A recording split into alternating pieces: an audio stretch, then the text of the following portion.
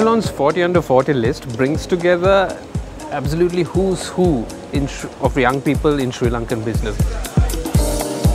If you look at the criteria, I mean, we're looking at selecting builders of Sri Lankan businesses, of brands, of products, innovators, disruptors and thought leaders. It brings in the future of Sri Lankan enterprise.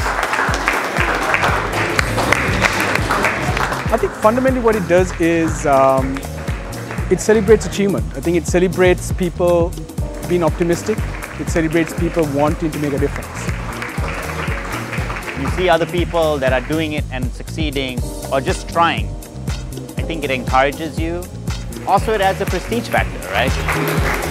It gives you a platform to speak from, and I think that's very helpful, especially in society or an environment that can sometimes be a little obtuse. Their directions be like, you have to conform. So it's good. Things like this really bring to the forefront our genuine efforts, not simply quick wins, simply because we want to show there's activity.